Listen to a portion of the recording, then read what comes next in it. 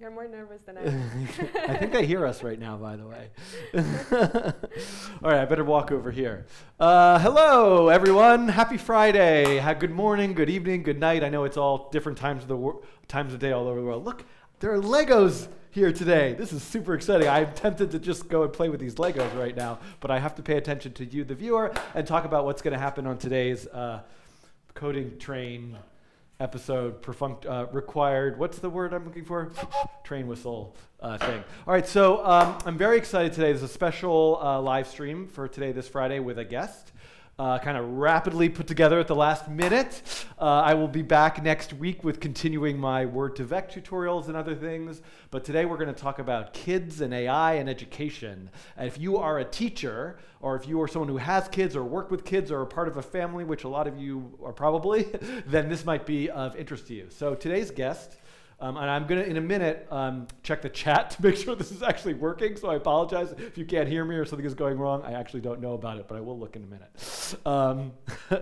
But everything looks okay. Okay, so today's guest is Stefania Druga. She is a recent alum of the MIT Media Lab. She is from Transylvania. And she has created a project called Cognimates, which is an open source platform for AI education. So I could say so much more, because there's so much more to say about Stefania and her background, but I would rather she present that to you. You can always, of course, check this video's description, which there's not a lot there right now, but after this live stream ends, we'll add more links and bio. But there is, I think, a link at least to Stefania's website. And a tweet about the Cognimates project from MIT in the description right now that you can click on. So what's happening? This is like one of my regular live streams, and we're just going to be here for an hour or so. Stefania will show a variety of different things. We might have to take a break to figure out some technical thing. It will be informal. I will be monitoring the chat. So if you have questions, you can ask them in the chat. And then sort of when we're done, this will be an archive that will, in theory, live forever, however long YouTube lives for, on the internet that you can watch. And there also might be, we may try to like pull out some of the tutorial portions of today into separate videos that we can upload either on the coding train or on a different platform that Stefania would choose. Okay, so I think that's all I have to say. Did I forget anything? So I'm just going to bring Stefania here. Here she is. I'm going to go and monitor the chat. If there's a really important question, you can ask it. I'll interrupt. Otherwise, I'll mostly like keep track of questions for the end. Awesome. Okay? Thank Great. you. I'm going to awkwardly slide over here. Yes, it's all good. And then I'm going to come over here. Thank you so much for the kind introduction. I'm actually amazed because Dan pronounced my name correctly, which never happens. I'm Stefania. Nice to meet you all. I am just graduated from MIT Media Lab, and during 2 years there, I've been working on this project called Cognimates, which is like a playmate and a learning mate. And the goal of this platform, which is open source, by the way, is to teach AI to kids and allow kids to customize, train their own AI models and teach, like, program smart devices they have in the home and learn more about this technology. So the overall mission and goal of this project is really to democratize, like, who gets to create with AI. And you're going to ask me, why are you doing this? And it's kind of crazy to teach AI is complicated, machine learning is complicated, why should we teach it to kids? And I'm going to say that it is necessary because for the first time we have a generation that is growing up with this technology, just like I grew up with internet in my small town in Transylvania. And we have more than 47 million smart devices in homes right now that kids are talking to. And when I started my work at Media Lab, we did a lot of research to actually understand how do kids perceive these devices? Do they trust them? Do they want to learn from them? Do they want to program them? And we published a lot of this research, and then we figured out that actually a lot of the kids thought these devices like Alexa or, I don't know, Google Home are more intelligent than they are. So we were like, what if we give them tools to actually show them how they work? And in that process, they would learn how to demystify a little bit what artificial intelligence means and how smart are really these smart toys. So we built this platform, Cognimates, which is available online. That's the link, cognimates.me. It's research project. Some of the things I discovered while preparing the demo today don't work, but some of the things do work, and it's open source, so you can help me fix it. It's building on Scratch, which was developed at MIT Media Lab as well, and it's open source, but we created an entire series of extensions specifically for AI education. So when you go to Cognimates, the cognimates.me, you're going to see this website. Let me make it a little bit bigger. And then if you actually want to start programming straight away and trying it, you can click on this Launch Cognimates, which will take you to the Code Lab. And in the Code Lab, on this plus button, you can kind of see what are some of the extensions we created. So anything from programming your Alexa, if you have one at home, to actually play with the camera your computer or tablet has to do color detection, or just program a robot like Cosmo if you have one. We wanted to provide extensions that are a lot of fun for kids, and usually kids love Lego, and we can do like Lego we do as well. But we also wanted to allow kids that don't have access to an Alexa or a Cosmo or a Jibo to be able to learn these skills as well. So some of these extensions are just like web-based, and others are also like for IoT and robotic platforms. So before talking too much about this, I can show you what are some of the things that we could do.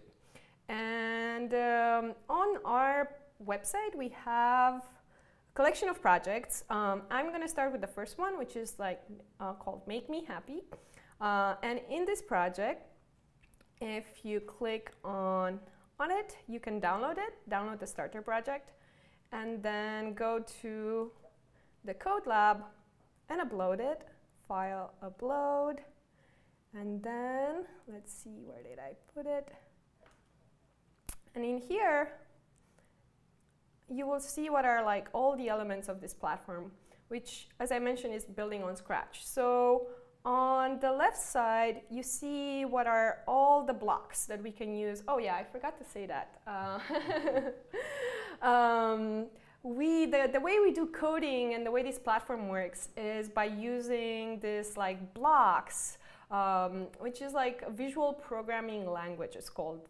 And it all builds on a Blockly open source grammar from Google. And it's very similar to Lego. So just the way we plug and play with Lego, we can plug and play with these blocks. So the idea for the blocks is that you don't necessarily need to know how, the syntax of programming language like JavaScript or Python, but you can just read what's on the text of the block and start to create your program in here. This is called like the stage in the middle, and then you can start to put them together, and it's actually very satisfying. When you put two blocks together, you get a sound. I don't know if you can hear it. Yeah, you get that beep. So on my left side, I have all these different blocks. Let me see if I can zoom to show you.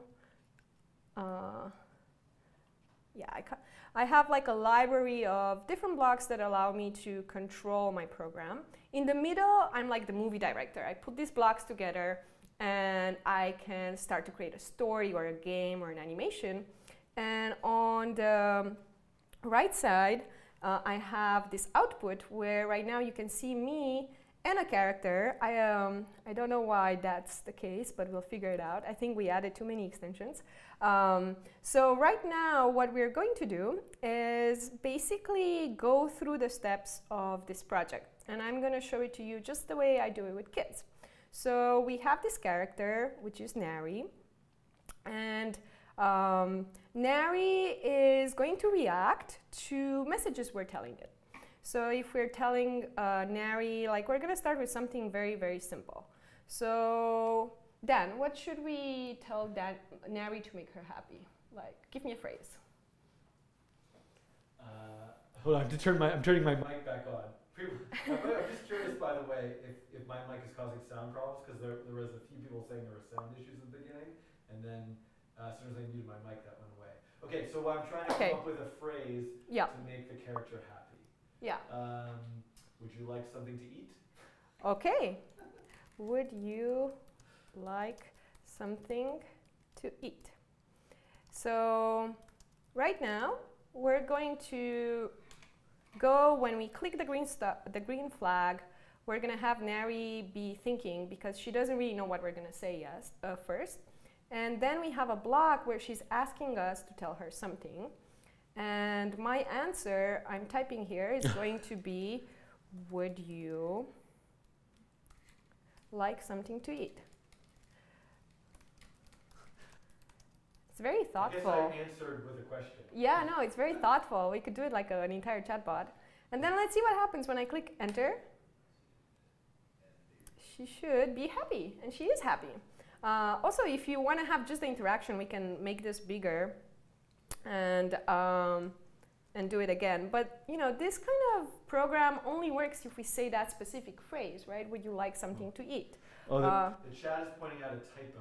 It says something to it instead of eat. Oh yes, thank you. Eat. I ate the letters because I would like some letters to eat. Yeah, so this is like very limited in terms of like how much we can interact with Neri. What if we want to tell her all sorts of different things and make her react happy based on that? So for that, we actually made this other extension called feelings. We used to call it sentiment, and then we realized that kids don't know what sentiment is, but they know what feelings are, so that was interesting. So we have this feeling extension, and in here, there is a block that it's saying, what is the feeling of the text? So in here, I could just try it out. Let's see how this block works. So if I would copy paste the example we just had in here, what do we think? Do we think this is going to be positive or negative or neutral? What do people in the chat think? So the would you like something to eat? Is that positive or negative? Is that positive or negative or neutral? You should know it takes the chat about 30 seconds to catch up with us. Oh, okay. Because of the delay. Yeah. But you can keep going and I can report back. Okay. So usually, like when I add a new block and I don't know what it does, like I can just try it out. So in this case, I'm going to try with a different phrase. So I know, for example, that if I put awesome, that should be positive. So let me see if that works. And yeah, that says it's positive. And if I say not great, let's see what happens then. Negative. But if I say... Most people are saying positive now. Positive. It's a couple neutrals, only one negative have I seen. Okay. And it looks like, this is not a scientific poll, but it looks like the most comments I'm seeing is positive. Okay. There actually is a way to do a real-time poll with the on YouTube with the community tab, but it's not part of the live stream chat. So someday we'll. Next time. Okay. So let's try it. Do you have a guess? Do you think it's positive, negative, or neutral? I'm gonna guess neutral. Neutral. I'm gonna guess neutral true, but let's see. It's positive. Oh my God. That means our library doesn't work very well. No, but it is like, this is what we do with kids. It's like, what do you think made it positive? Like, what word? And how can we probe that, right? So we see now that this block can actually pick up like sentiment of phrases we're typing or saying. So in my program going back, if I want Neri to react to all sorts of things, all sorts of messages I'm going to give her, we can just go in here, and instead of saying I want to see if the answer is a specific phrase, I'm just going to always check what's the feeling of the different answers we're getting, and if that feeling is positive, then I'm going to make Neri happy, and if it's negative, I'm going to make her sad. And you know, this kind of conditional, like all of these blocks we're using here, it's already a bit complicated. So sometimes when I start with kids, I don't even start with this.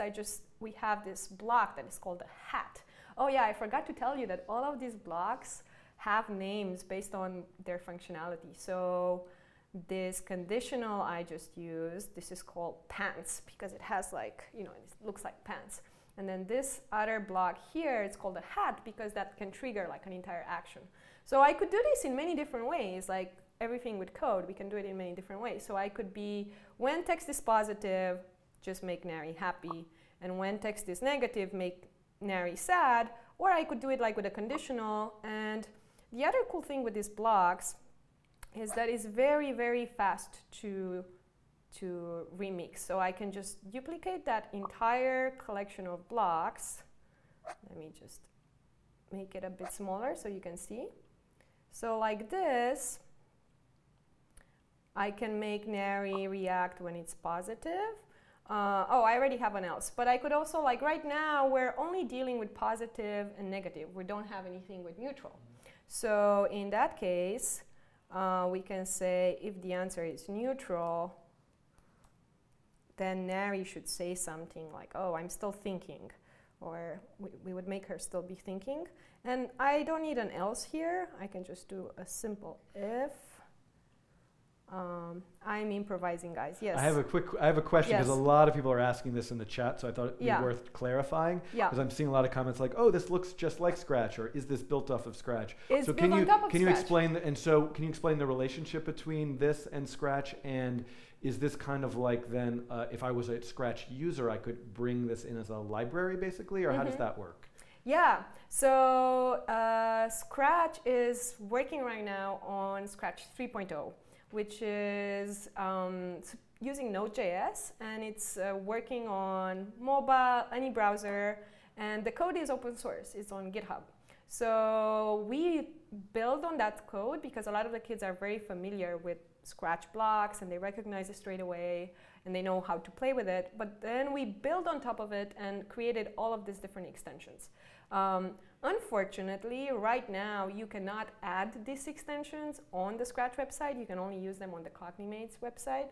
But hopefully, in the future, they will be added on the Scratch library of extensions as well. If you are familiar with Scratch and Scratch extensions, I actually published a few extensions on the previous version of Scratch. So if you go to scratchx.org, these are the old school extensions. And you can see in here some of the extensions we've done for AI, like the Clarify, which does image recognition. And then there was another one for a robot and microbit and so on.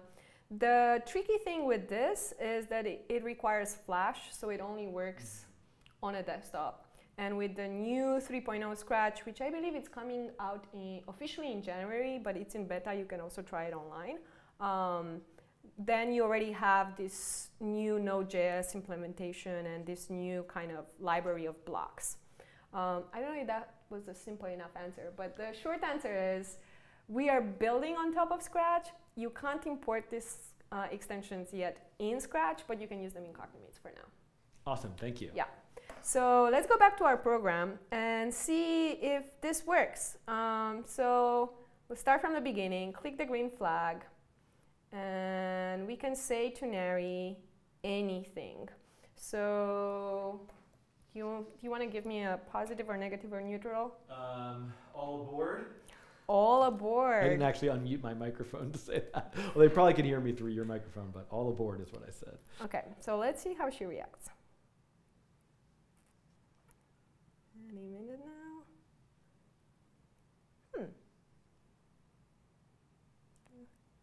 Let's try again. I don't know what happened. Tell me something. All aboard. I wonder if we have.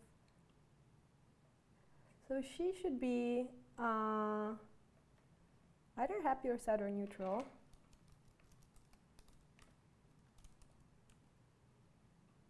Come on, Nary. Work with us. Okay, so let's try it here. It's neutral. Oh, I see.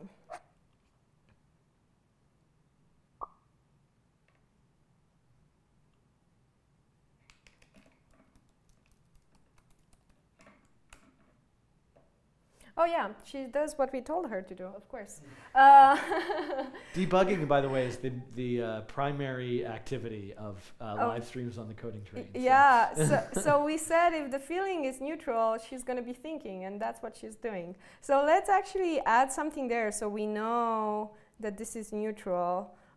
We could make her say something, or we could make her play a sound.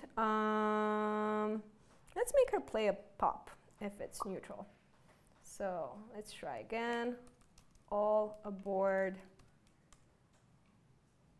And that should, yep. So that was neutral, and now I want to try like something positive.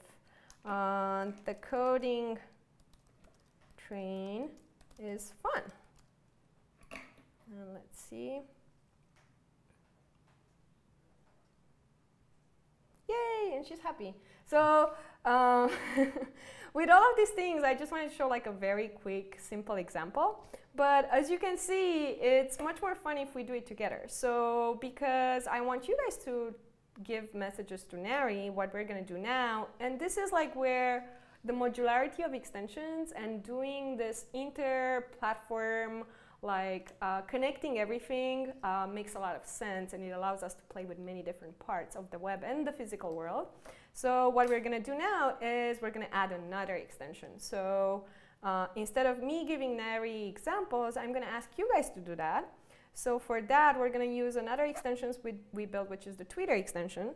So instead of me typing here and doing typos, I'm going to let you do typos. Now, if you tweet to the coding train, we're going to analyze the feelings of your tweet, and based on that, make Nary react. So I'm just going to add it in here. So instead of asking a question, we're just going to put the tweets you guys are sending. And actually, because we want to see what the tweets are, I'm also going to make her say the tweets so we see them on the screen. And let me find the say block. Alrighty. So first, she's gonna tell her something, and then she's gonna show what you guys are tweeting. So I hope people are gonna start tweeting with the coding train. And yeah, let's give it a try. So to be clear, they should tweet at the coding train or just the hashtag coding train? We could do both. Both, okay. But for now, I did it with the hash. Okay. With the. I'll do one for at least. Yeah, I did one with at the coding train. Okay. We can also do a hashtag Cognimates afterwards, or the coding train. Okay, I sent one. People won't. They're about 30 seconds behind, so stuff. Okay, so let's try it. And I'm live streaming. Come watch. And how is she reacting to that? Oh yeah, it was neutral, so she played the sound. Let me make her say so we can give her a personality. So if it's neutral, she can say, okay, I like that.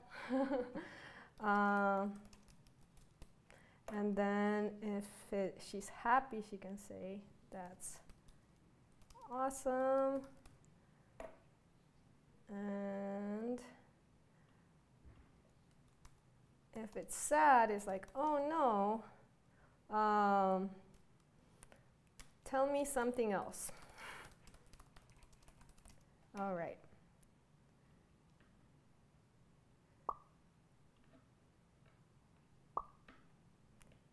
So it's going to be the same tweet. I can also try to tweet here.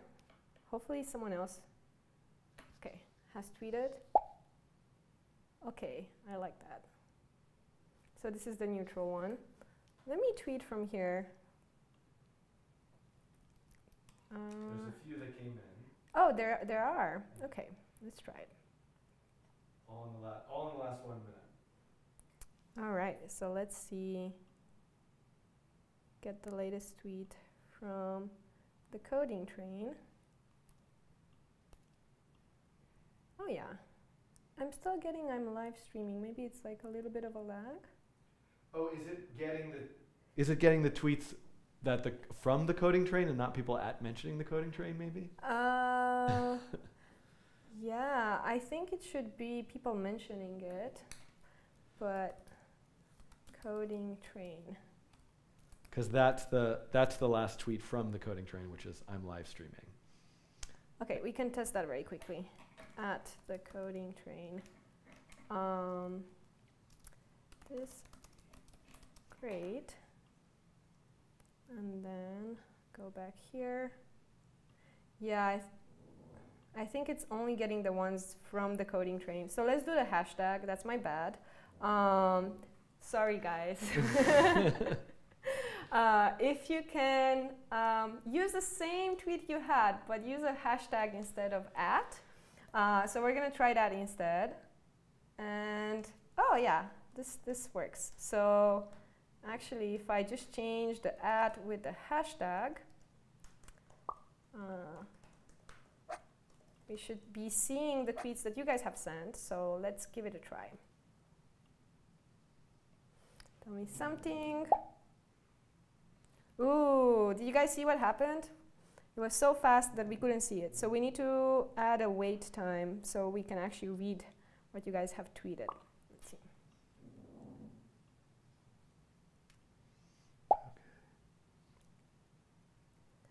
And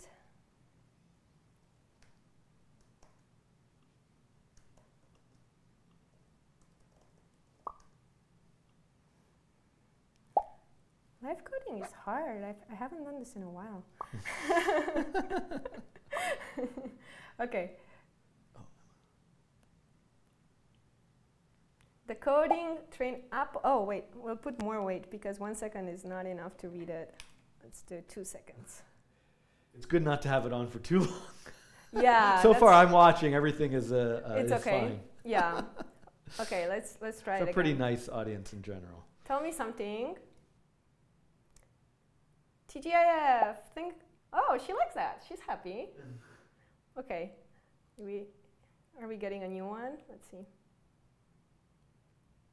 It's the same one. Okay, I'll try one last one. Let's try with a negative one just to see if it works. So.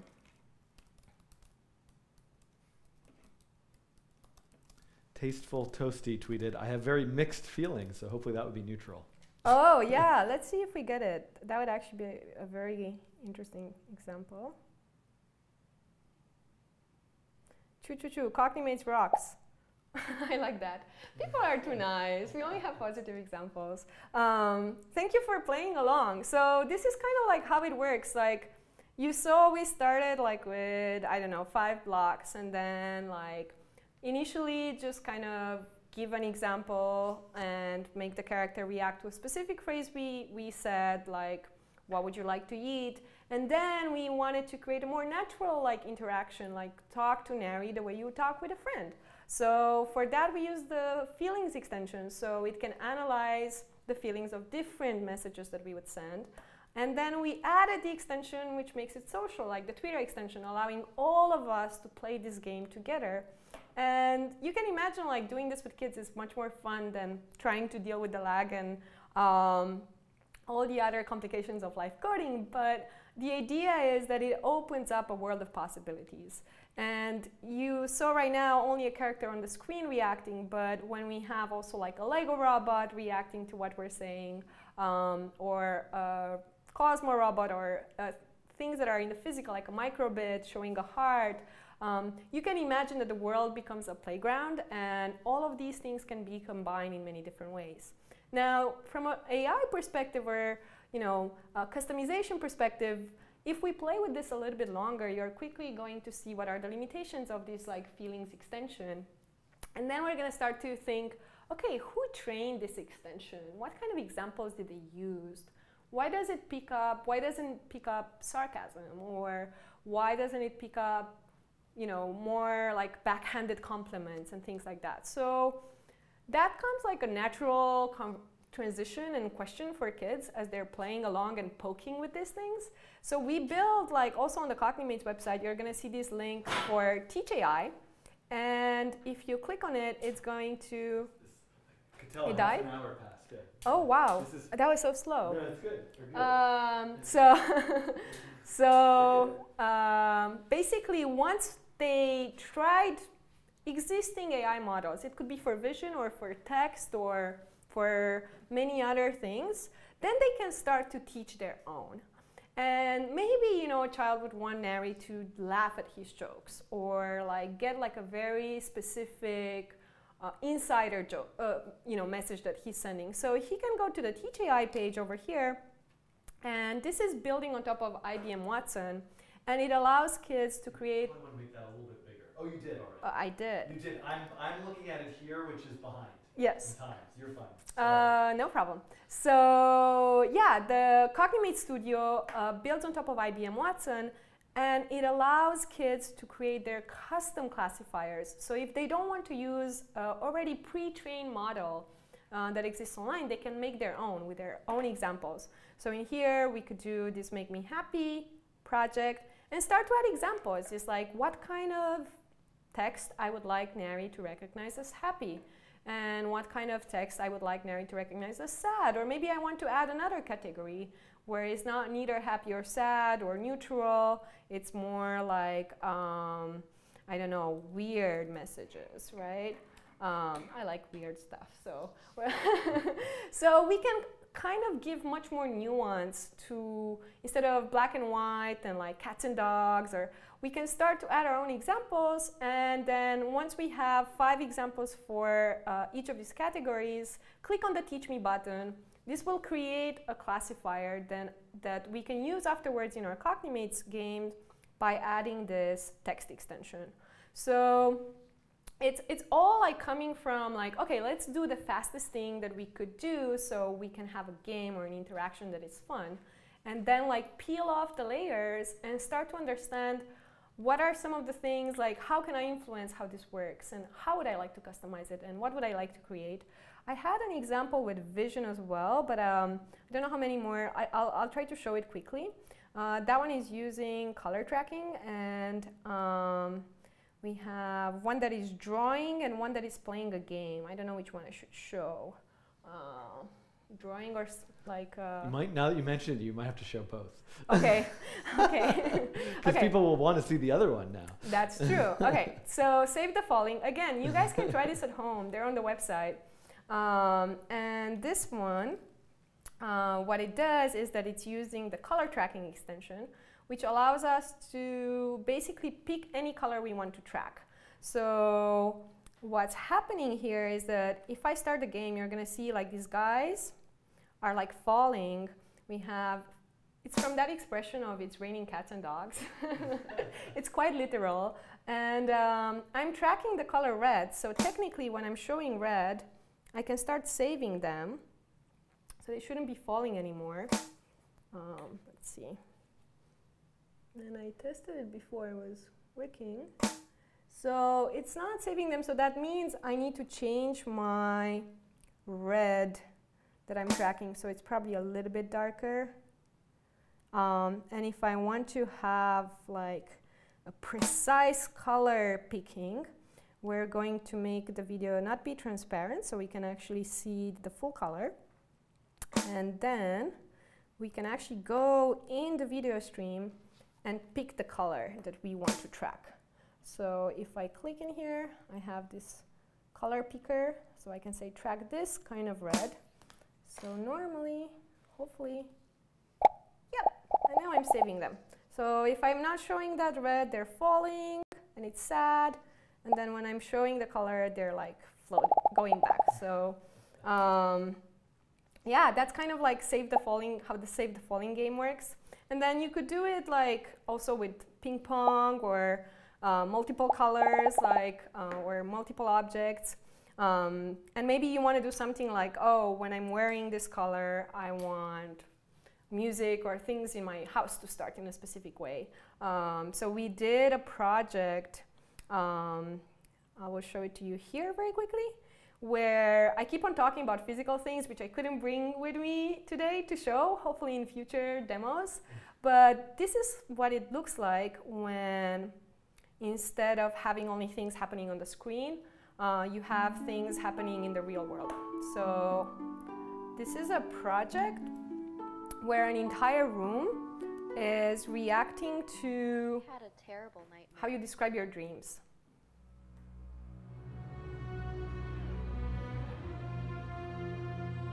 the audio okay? Okay. I had a dream that I was in a magical forest.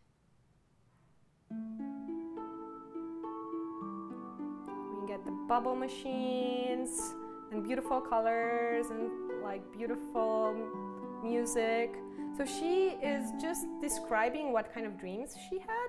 Those get analyzed with the feeling extension, and then things start reacting to it. But if we don't want to talk and we're just wearing a specific color, things could react to that as well. Yeah, this is showing how we can program Alexa. And let me quickly go back to the other one with the drawing. Let's see if I have it. Color drawing. Many things are going to change also. Like you see right now, I'm like uploading and downloading. In the future, we're going to have a link where you just click on it and it would load the project automatically. This is tracking green, which is all behind me. Let's see if that works. Yeah, so when the extension sees the color that we're tracking, this little guy will start drawing. So let's go back to our red over here. And we're gonna try it. And then start the project. So he's just floating around, not drawing, and if I show him red, he's gonna start drawing on the screen. And we can make him play music as well, or I don't know, maybe just only draw with the color that he's sensing and things like that. So I just wanted to show 2 examples of like how we could play with vision and with text and create interactive projects, because I think like the biggest thing, like if we talk about what do kids do after Scratch, right, or after coding, if you have an Alexa at home, or if you use Siri, or it's a very different paradigm, I think, for everyone, and especially for kids, is you start to understand that coding is not just a set of instructions that you're sending to these devices. You start to understand that, especially with AI and machine learning in the loop, you have more of a conversation. So the more you talk to Alexa, the better it should become at recognizing what you're saying, or picking up your accent, or personalizing the answers. And I think in the future, like the reason it is important to teach this to young people, it's because they need to understand this fundamental paradigm shift of going from just sending a set of instructions, like making a recipe for a pie, to actually understanding how feedback loop works. What if, like, for Nari, to make Nari happy, we made this game, right? And I keep on giving her examples, but then Dan starts giving other examples, because what makes Dan happy and what makes me happy might be different. How do we negotiate that, right? And how do we become more aware of what we share and where, and how is that being used? So I think these are all part of the underlying concepts and goals of trying to provide these playful tools that would allow kids to get a better understanding of how these technologies work. And yeah, and that's what we're trying to do with Cognimates. And there's lots of resources. I actually just published a blog post about the project as well. And you can hear, maybe I don't know if you have any questions, but I wanted to quickly show how kids explain it, because I think they do a much better job than I do. So here's what AI looks like for a 7-year-old. Let's see. I'm gonna skip through the part of the video where I'm talking. Over here, this is on YouTube. It's called Kids Teach AI, A Little Humanity with Cognimates. And let's see what they have to say about it. Who decides how it's applied to benefit society? We show children how a robot sees the world. How does it learn to recognize objects? How does it know to recognize words? Are you a potato? We also allow them to be able to teach a robot or a computer. I'm going to give you 10 examples of images, and then you're going to learn what a gesture is. So every interaction you have with it, it's kind of like a conversation. So you're having this learning companion, this Cognimate, that is learning with you and teaching you at the same time. So we were programming robots. You could play rock, paper, scissors. Okay. You did rock, paper, scissors into the camera, And on shoot, you did one of the motions, and the camera did one of the motions, and it's like rock, paper, scissors, shoot. The computer gets like better as you play the game. Because like us, we might not know everything at first, but if we keep trying, we get better. Everyone has heard about like machine-based learning or artificial intelligence, and there was a sort of no questions asked for a lot of the more tech-savvy parents. It was like, go for it. Technology is going to be a huge part of their lives, much more so than my life. If it's scary for some people, this AI technology, I totally get it. But as a parent and as a teacher, I thought it was really important because these are skills that 21st century kids need to have. When they understand this idea of a feedback loop, that the more information you give to a machine or a robot, the better it becomes. Hey Jibo, how smart are you? It really allows them to understand how machine learning and AI is different than just coding. So I think this is a very powerful paradigm for children. So they understand that when they have an Alexa at home or a smart assistant, everything they do, the way they talk to it, gets fed into the algorithm, so the machine is actually reacting to them. Right now, we don't have basic AI literacy. We don't know what K-12 AI education should look like. So we have the opportunity to really shape that. At the Media Lab, we believe that should be done in a hands-on way. Children should work as part of groups and community. They should be able to share ideas, and they should feel empowered by tools that allow them to build real projects that matter to them. When my dad was young, he bought a car and took it apart to see how it worked. So you teach people that young how these things that grown-ups mostly program, how it works. Yeah, so basically AI for kids is like the cars of their generation, and if a 7-year-old can see that, hopefully we can all see that. I will stop here with the demo. Yeah, I do have some questions, so I'll come slide around the other side of you. Actually, so I'm curious, to me that quote is so kind of amazing and so wise of this 7-year-old sort of like think of. Is that just came right from, that boy just sort of thought of that in the course? So we asked them, like, why do you think, so I should mention that video was made a month after doing workshops in the school. Right. So it wasn't like they just did it. So it was like what they remembered after 1 month when we went back. And the Jimmy, who did the video with me, who's the videographer from Media Lab, was like, why do you think you're doing this? Like, why does it matter? And he came back to us with that quote about cars, like how his dad took apart a car and that it surprised him that we teach people so young how these technologies work, right? And for me, that was so profound because I think a lot of times we kind of like, because we are product of a system of education, we kind of limit what a child could learn at a specific age. Right.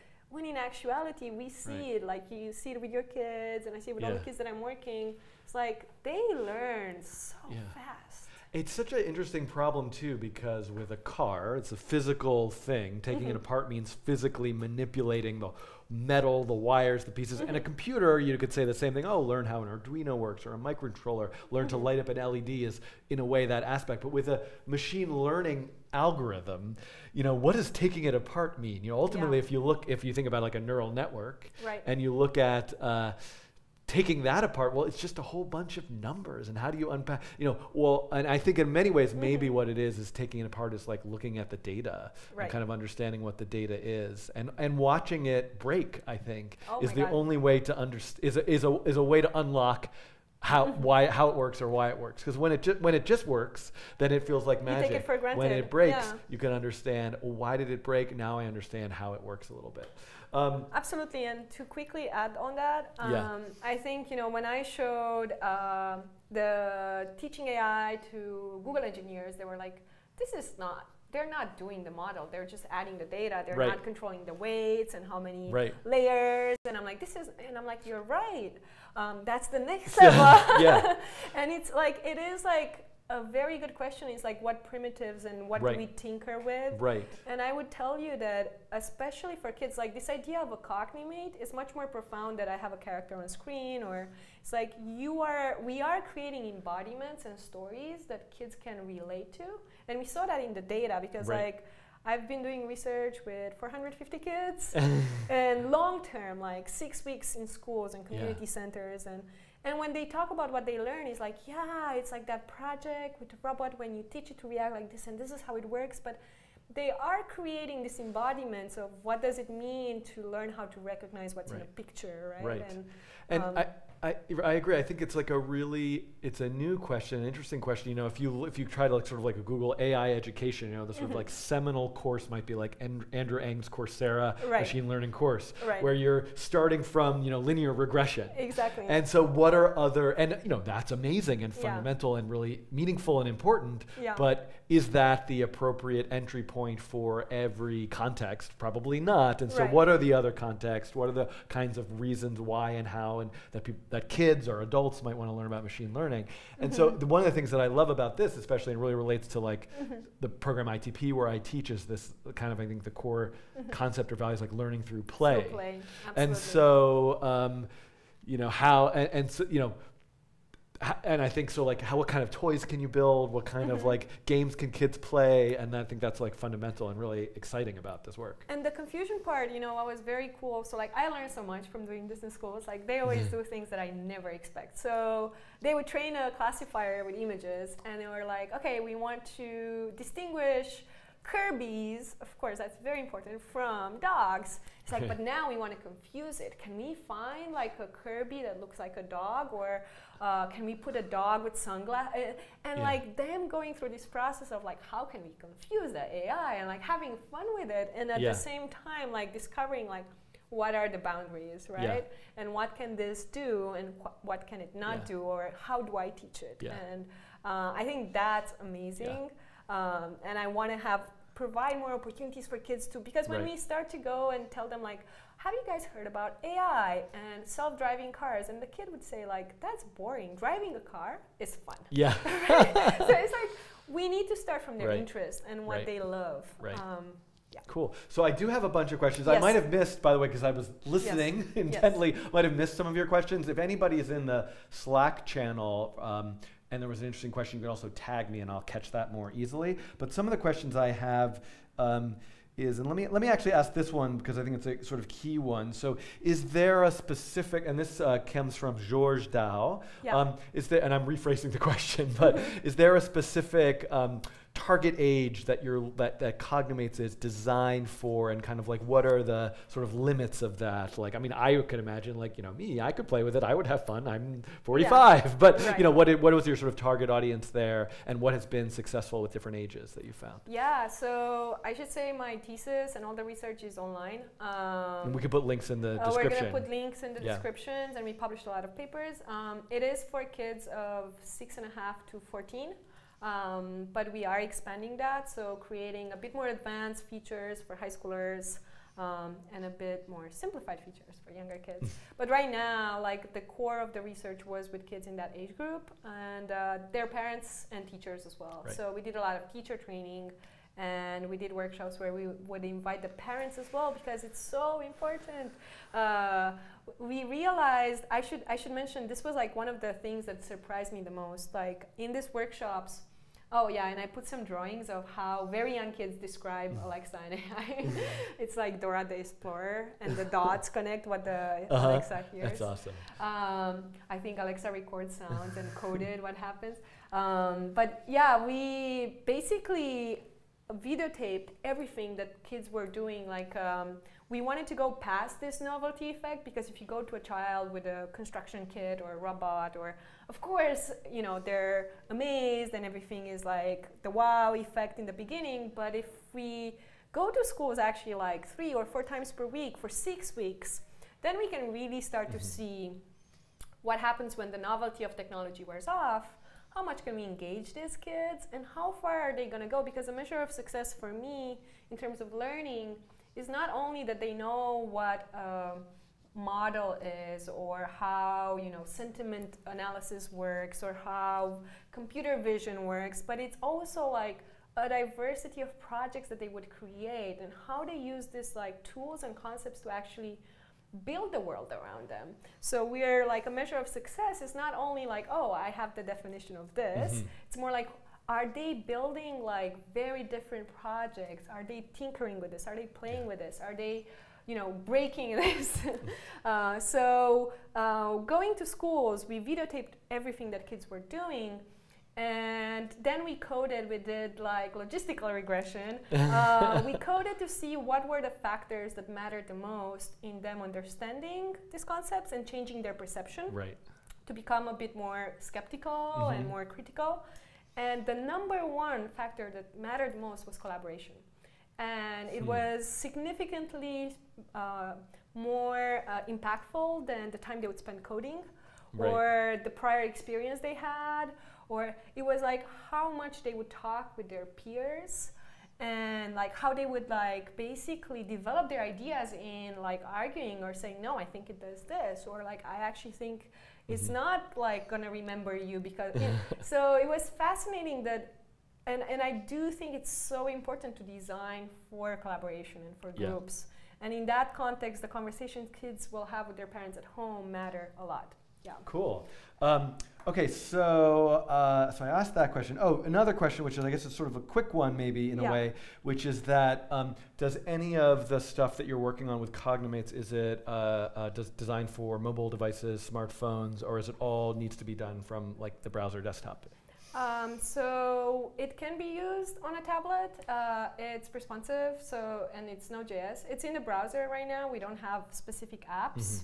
And when you say it's Node.js, I'm just curious. Does that mean so the server is running Node? So as the client is doing stuff, it's like sending the data to the server, then it gives the results back. So that sentiment analysis that it's doing is actually happening on the server. Exactly. Yeah. Which is interesting to think about the possibilities that you could also have it happen on the client now with TensorFlow.js and some of the other stuff that working on here at ITP with the ML5 library. And that's where we're going because one big limitation of the current implementation is that you need to have a Wi-Fi connection. Right. And in a lot of schools or in a lot of places, that's not always available. So we want kids to train their models with text or images, but then be able to download them and use them locally.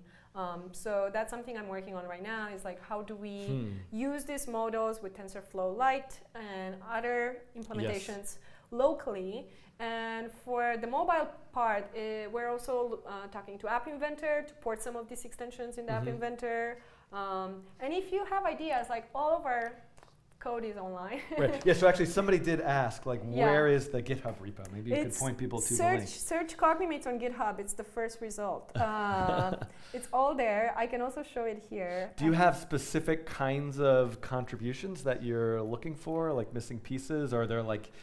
Fix the bugs. Fix the bugs.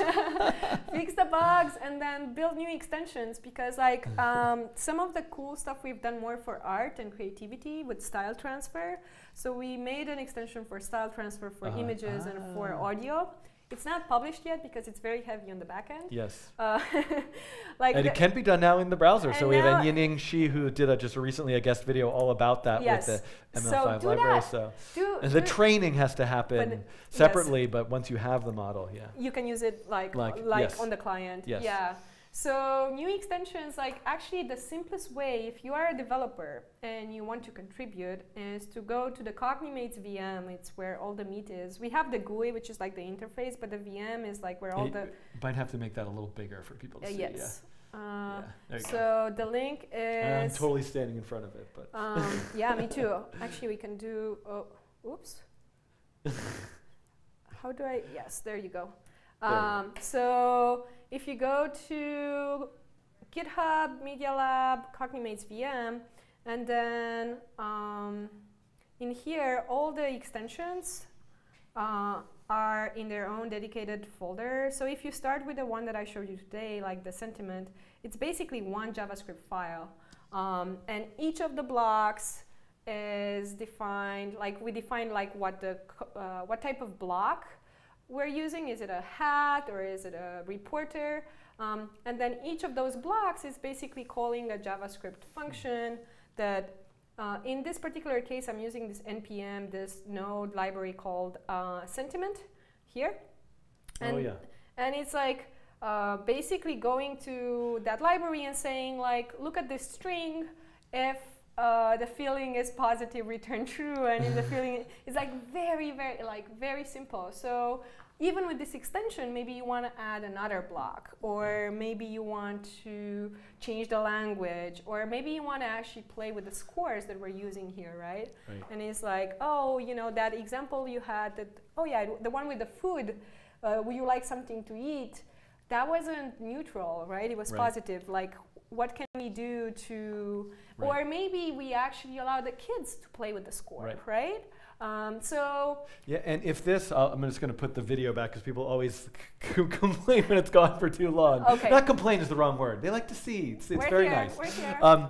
This is super interesting. Like seeing this now, like peeling back the curtain, I realized that how amazing this is in terms of readability. Well, just if for somebody who is working on some machine learning algorithm, to be able to have that running in JavaScript, to be able to just suddenly have this other front end to it that a kid could access. And you know, one of the things I'm not sure if that's the node package I'm thinking of, but the one that I've looked at quickly that it might be the same as using this, like that AFIN 111 list, which is if people aren't familiar, it's a big long list of words that a group of researchers decided gave weights to positive and negative scores. And one of the things that I have done with my students here is build a little example where you could change all those weights and add your own words. And so that would be like, you know, and that could be a thing that you could imagine the same way of that you're showing kids that they can do the image train an image classifier. Does that, and so that I'm also wondering, is the image classifier stuff, is that also an example of what you're doing? It's like transfer learning? So it's already starting with a pre-trained model that then you're transferring on top of. It is transfer learning, and the reason for that is time. Yes. So when you're working with kids, they're not going to have the patience to wait for an hour. Or, well, also you won't necessarily have the data set that's large enough to work with. But it's still, conceptually, they're going to learn about all the vocabulary and the steps, and it's very in line with like the Teachable Machines project from Google and the stuff that we're doing with ML5. So I knew there were connections here, but there's even more. It's even more, and it's also like going back to the mobile question. One of the things that I'm thinking a lot about now is like, what are the experiences and play patterns and activities that kids could do with a mobile that they couldn't do with a laptop? And we were talking about this. It's like your phone already has so many sensors. It's crazy. And we have it with us in our pocket all the time. So it's like, what if I make a game where it's like tracking if I'm sitting too long in one place and it's going to start like vibrating, but like I build that with blocks, right? Or if I'm teaching it, like I want you to recognize that this is my pattern of what I do when I go to ITP. And then tweet this and whatever. Or just with gestures. Kids love, like with Microbit, it has an accelerometer, and they love to, again, this Papert was describing this as body synchronicity, and it's actually fascinating, like how much kids could solve complex problems if they can project it to their body. So if I need to like code an algorithm where I tell a robot to draw a square, if I pretend I'm the robot and I think like, what do I need to do to draw the square? It's so logical and it's obvious. So how do we bring that experience to other concepts, right? That was a long, I talked too much. No, you're fine. This whole channel is me just talking too much. So there's nobody else to say anything but us here. So there is another question which I did grab, which is a little bit off topic, but since you're here, and I know the MIT Media Lab is its own thing, and MIT is a huge university, but someone did ask, I'm interested in attending MIT as a freshman. I was wondering if you could ask her about time there, any tips for someone. So do you have any tips or thoughts about like the experience of going, as a student from another country and coming to MIT? What was your experience like, in a minute or two? Maybe this is too big of a question. But no, I'm really happy someone asked this question. That's why I wrote that blog post where I showed my journey, because I think it's so good, just as we demystify AI, to demystify what it means to go to a place like Media Lab or NYU, and I think a lot of the times I would look to the projects that were coming from there, and I was like, oh my God, like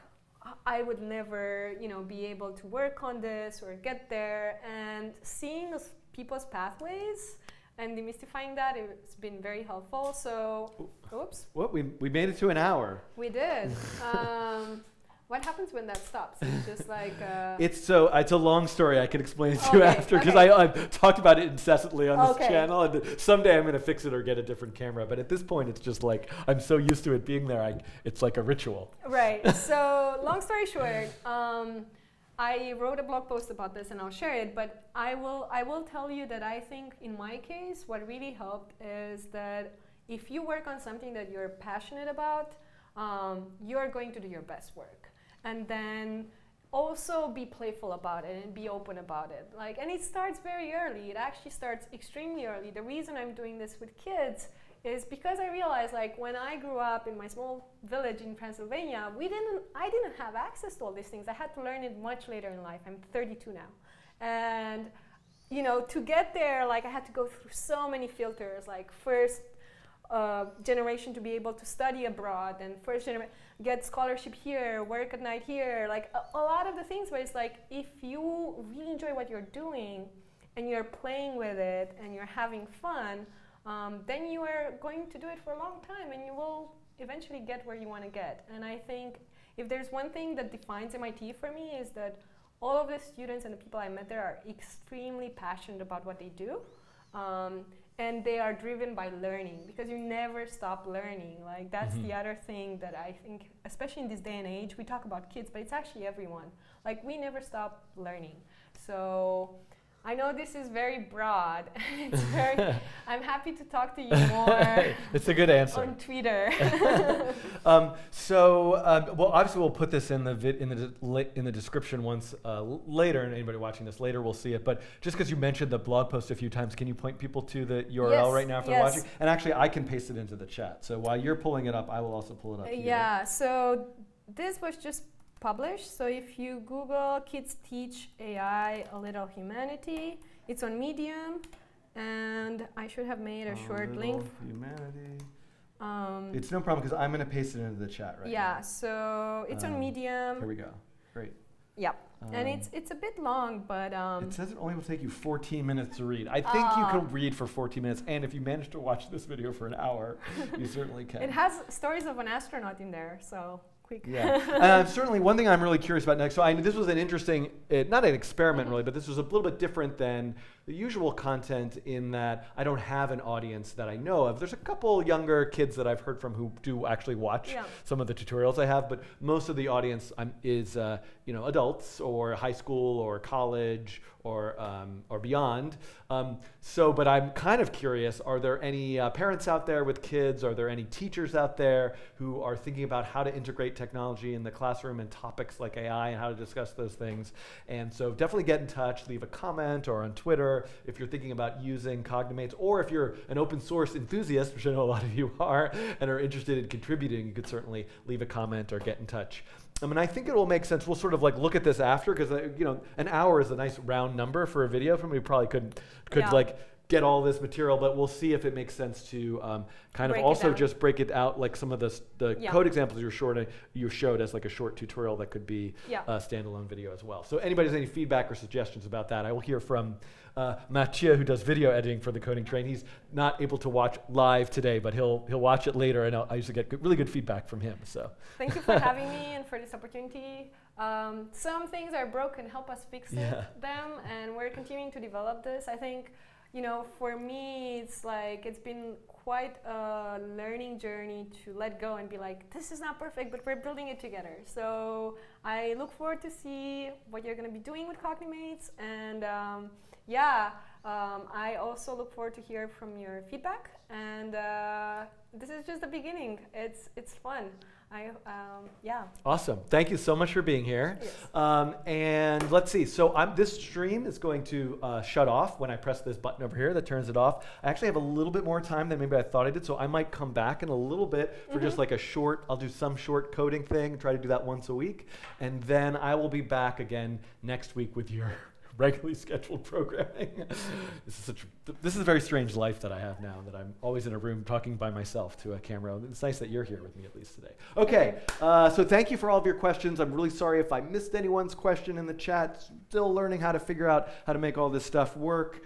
And I will see you all soon. Goodbye. I have to do that. And I said it wasn't the kids channel. Wait, I have to find the place. This is the awkward thing. Are we this off is now? No, we're not. This is actually Okay. we're still on until I hit this button. Oh my God. And Bye. and also after I hit this button, it sometimes actually still streams like Okay, so- about 30 seconds. So you have Okay. to. Now we're really leaving. Goodbye.